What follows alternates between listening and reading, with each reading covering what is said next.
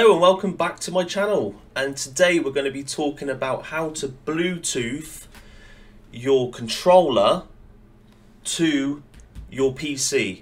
Now, it's a really good thing to do if you're sort of new to PC gaming and you've been used to one of these, whether it be Xbox or PlayStation sort of controllers, which obviously you'd be used to playing. When you go to a keyboard, it can be very confusing. So what I did and what I found is I connected my Bluetooth controller to my gaming PC. Now, to start off with, it was very laggy, and the reason for that is because, one, I didn't have the right USB Bluetooth dongle.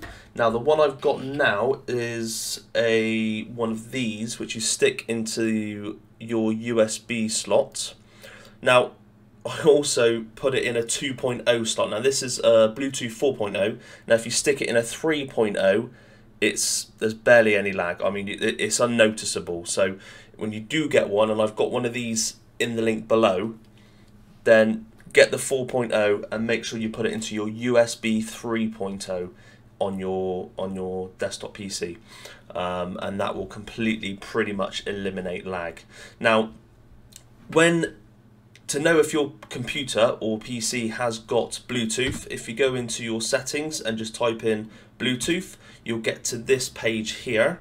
Now, on here, there's no on or off button. Now, that means that your system doesn't have a Bluetooth system. So, like I said, just buy one of these.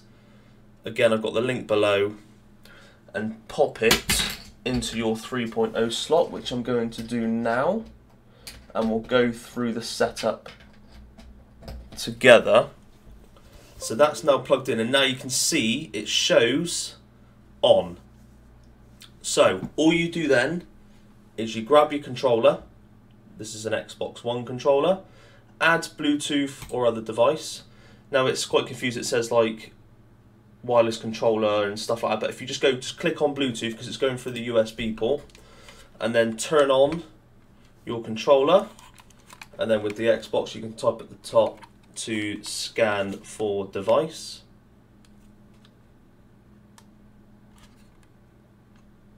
Nice and easy, and it should discover it in this.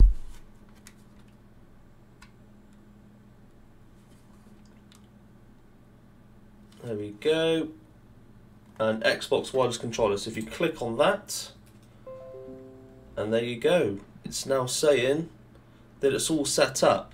Now, I'm going to show you because again it's in a 3.0 slot, I'm going to show you on this game just so you can kind of see sort of there ain't much lag on it. So in fact, I can't really tell. So I've got the Marvel Avengers game, so if I put it up and press go, it automatically, but it's very responsive,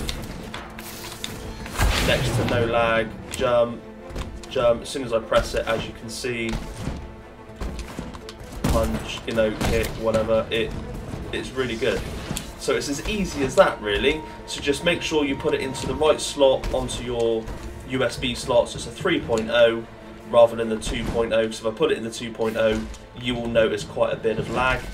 And it's as easy as that, and then you can enjoy playing your PC games with your Xbox or PS5 remote. So there we are. If you have any questions, or if you did enjoy the video or you found it useful, then please hit that subscribe button and hit a like. I'd really appreciate it, and appreciate the feedback, and there'll be more to come, so please hit that subscribe button. Many thanks.